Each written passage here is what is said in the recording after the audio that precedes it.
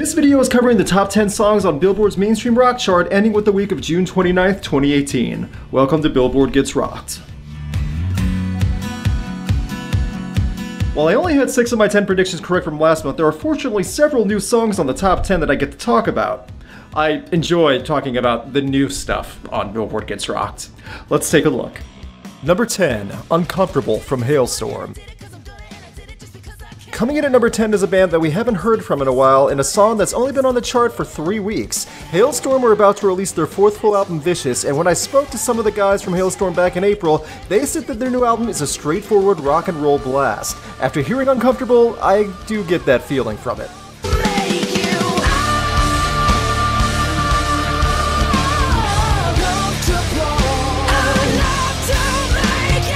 The song has a good build, and Lizzie Hale gets into it with the delivery and the verses. I wish there was a little more sting in the guitars, but it's still a good song. If I'm being honest, this is the best new song I've heard since Love Bites several years ago.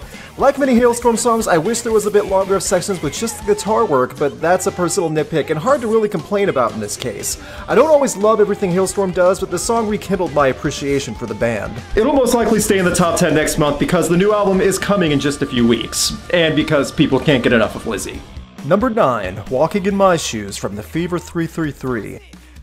Right off the bat, this is a new band worth checking out. The Fever 333 is a 3-piece group fronted by Jason Butler from the ashes of Let Live. This is a mix of post-hardcore and hip-hop through strong drum beats, all carrying some politically charged lyrics. The EP, Made in America, that has Walking in My Shoes, was released back in March. With that quick summary of the Fever 333, this song is a good introduction for what to expect in sound. It has verses that are supposed to have as much of a punch as the chorus, and the rhythm is pronounced with Butler's performance. It's memorable for sure, and it's something different than what Billboard usually has at the top of the chart.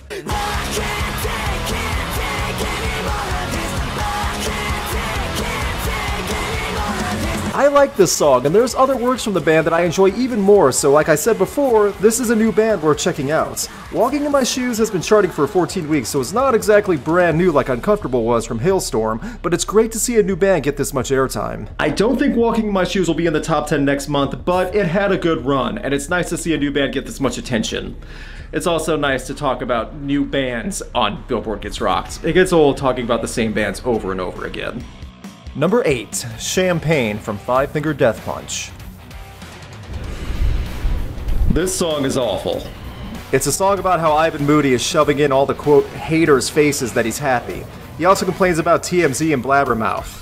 It's the same song that's been done for years now. Nothing is different in substance or writing. They say I'm overrated, that I should have already faded. Give a shit about it all because I love to be faded. Moody sounds like he's just lazily sitting around in a studio recording the vocals, not using his full talents. The rhythm section of Jeremy Spencer and Chris Cale, who are very talented musicians, might as well not even be listed in the credits for this one.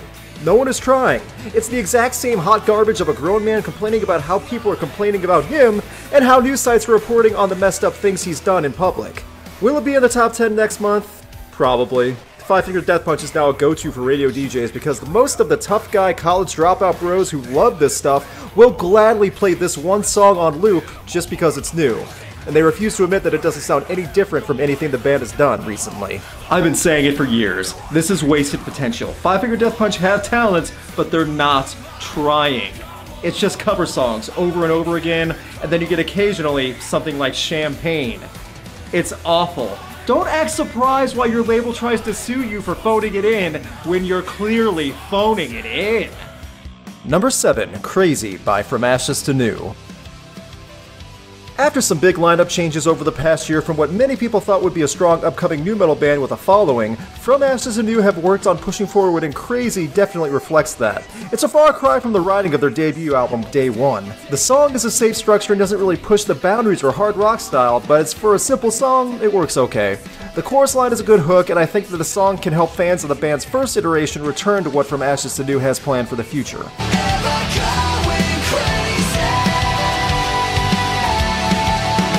The song is a bit standard, but I don't hate it, and I understand why people would dig it. From Ashes to New is currently on tour with Bad Wolves and are really trying to make another push as a band in a relatively short time. Here's hoping they can step it up from their Day One days and make a name for themselves in the right ways. Even though Crazy has been on this chart for months now, unlike the Fever 333's Walking in My Shoes, this song really fits that radio format well, so I can definitely see it staying in the top 10 next month. Number 6, The Line by Foo Fighters.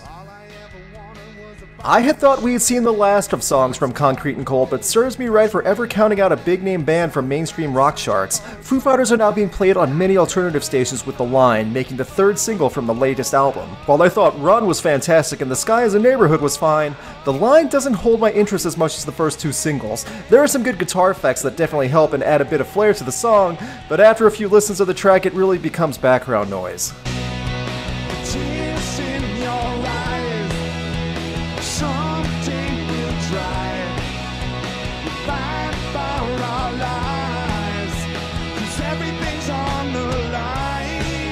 The song is not bad by any means, I just didn't see it getting this much airplay. Grohl and Hawkins give a good performances, it's a shorter track for Foo Fighters, it just doesn't leave that much of an impression for me when compared to the 2 previous singles from Concrete and Gold, and it doesn't really feel that big.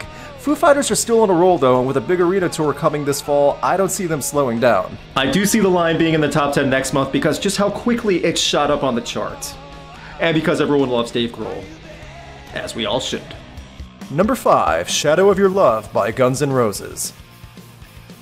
I was wrong about this one, I don't even know what to say anymore. It's 2018, guys. It's 2018, and a song written a long time ago that was featured in a box set is in the top 5 most played rock songs. I knew that insanely expensive box set would sell well, but I didn't know Guns N' Roses would get even more out of it from a song they decided to put with this collection.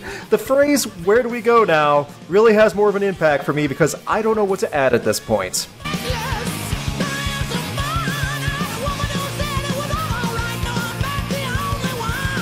Last month, I thought this song was going to be off the top 10.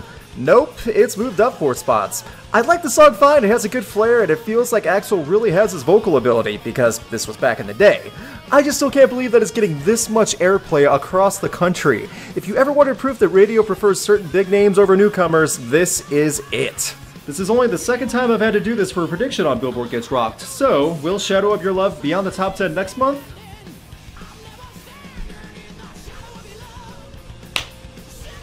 No, it will not.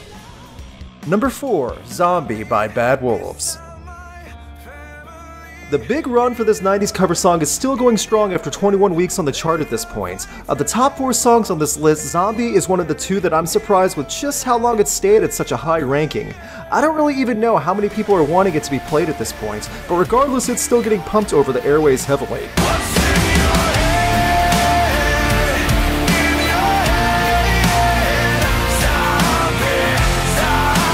Like I mentioned earlier, Bad Wolves is on tour with From Ashes to New, and later this summer we're going on a big tour with Breaking Benjamin. There are other songs now being played on some FM stations and satellite radio from Bad Wolves, like Hear Me Now featuring Diamante. It's a breath of fresh air, as where Zombie has definitely gotten stale. I'm sure there's a metaphor for this zombie needs to die, but honestly, this 90s cover song really needs to start falling off the charts. It's just how it is, and I know that's a bold prediction for a number 4 song, but I don't see it being on the top 10 next month. It's just had its run. Number 3, Devil by Shinedown. Speaking of songs that have been in the top 10 for a while, Devil from Shinedown is still sitting high at number 3. I've grown a bit warmer to the band's new album, Attention Attention, but Devil is becoming a bit of a drag now. In my opinion, it got old fast just because of how the verses roll in the song, but I don't hate it. It's just becoming a bit numbing, and the repetition is now starting to become rough.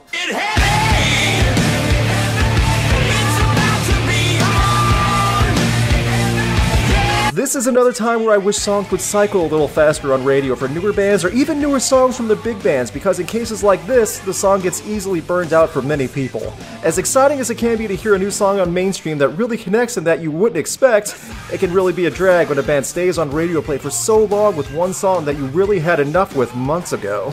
Will it be on the top 10 next month? Probably. Radio will never stop playing Shinedown, and for better or worse, that's just how it is. Number 2, Rats by Ghost. Jumping up to number 2 is a song that really proves Ghost belongs in everyone's attention from both the metal community and mainstream rock fans. Cardinal Copia and Company really reached many more people now, arguably more so than with the big songs like Square Hammer and From the Pinnacle to the Pits over the past few years. Whether you're into the gimmick or not, it appears to be working for them. Raquel was the first 10 out of 10 I gave this year, and I can't stress enough how it's worth listening to even if you remotely enjoy the song Rats. This is the type of band that can attract a new audience and even get new listeners into heavier music. It's also not the typical rock band playing the same old song and dance, so seeing Rats this high is nice. I do think Rats will be in the top 10 next month, and I do believe that it'll be number 1, even if just for a little bit. It'll sneak up there. It may not even be covered on Billboard Gets Rocked at number 1 next month, but I can see it sneaking up there for at least a week. It's that catchy of a song, and it really works. Hopefully it's at number 1 for at least 1 week. Come on, that's not asking much. Number 1, Bulletproof by Godsmack. This song is still at number 1. I knew it would stay on the top 10 from a month ago, but I did not believe it would stay at number 1 for so long. The reason I'm starting to dread Billboard Gets Rocked occasionally is because some songs not only stay on the charts for an insane amount of time, not only do those songs stay at the top, but I run out of things to say about the track. Without beating a dead horse, Mainstream has their staple bands they rely on, and it's at least part of the reason why the rock scene hasn't been on top for a while. I like Godsmack fine, but at this point I could go for the rest of my life and not hear Bulletproof again. It is standard rock, and that's not Godsmack at their best. Their latest album has better songs on it than this. Then again, I say that, those songs will get radio play, and I might get burnt out on those also.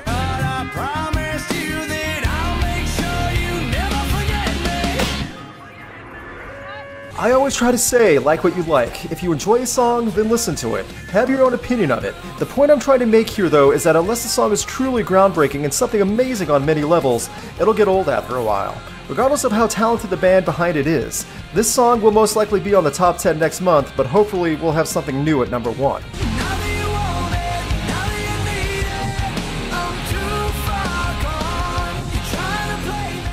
And that was a look at the top 10 songs on Billboard's Mainstream Rock Chart at the end of June. What was your favorite song on the list? Leave a comment and let people know. Please subscribe, you can check out my concert photography on Instagram, and you can keep up to date with Rocked on Facebook and Twitter.